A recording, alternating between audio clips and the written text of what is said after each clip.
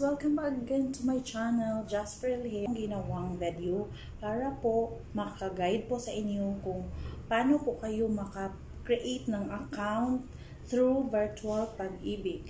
So, disclaimer lang po na I am not connected to any government agencies.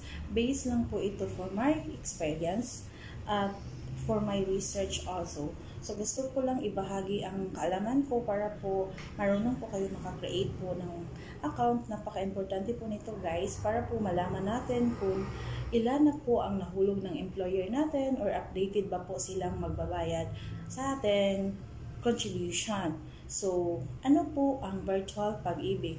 So, virtual Pag-Ibig, it is allowed you safely and conveniently access your funds anytime and anywhere using your phone or your computer as long as you have the internet connection. So, open nyo guys, virtual Pag-Ibig, and then sa option 1 po, meron pong option 2 and 3 at you can chat the representative po. Ito po yung chat feature.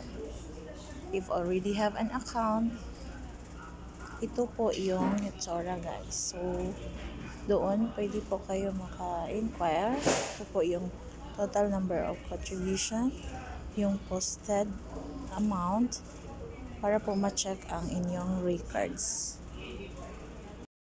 Ayan po guys. So, after that na naka-create na po kayo ng account, pwede na po kayong mag-view sa yung records anytime if you want. Basta meron lang po kayong internet connection. So, I hope you learned something on my video. But don't forget to like and subscribe para po maging updated po kayo for my upcoming video tutorial. So, thank you for watching guys and have a nice day. Bye-bye!